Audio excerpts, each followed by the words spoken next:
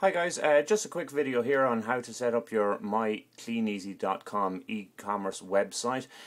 First of all, obviously you will have to go to the Google toolbar and just type in www.mycleaneasy.com, press enter, and once you go through to there you'll actually come through to this website page here. So what you do is you will actually enter your CleanEasy account number that you got when you registered your business and enter that there. You just click the submit button.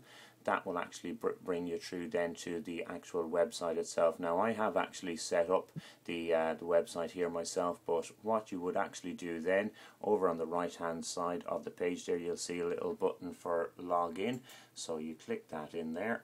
That will bring you through to your login details here. Now, so you enter your CleanEasy account number, that will be your user ID, and also your password. Now these are the same details that you will actually be using to log into your normal CleanEasy ordering website. So once you have that done there, obviously I have these saved on the computer at the moment already, so you enter your details there, click the login button. That will bring you through. Now there's only two things that you can actually do once you get in here anyway.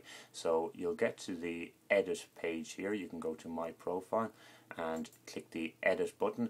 Once you go in here then you'll actually see you can click on your web address. Now this is going to be your unique URL address.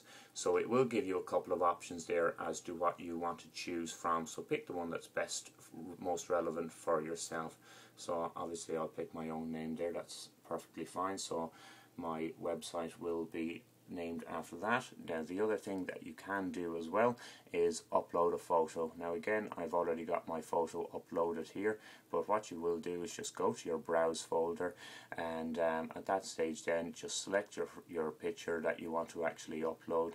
I had actually mine saved on my desktop there earlier just to make it simpler to set up, but you just browse your folder, click the file that you want to upload the photo to, and then you will get the upload button. At that stage then all you have to do is click the save button.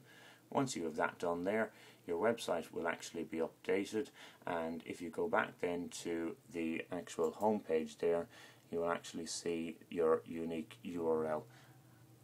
So there's my one there.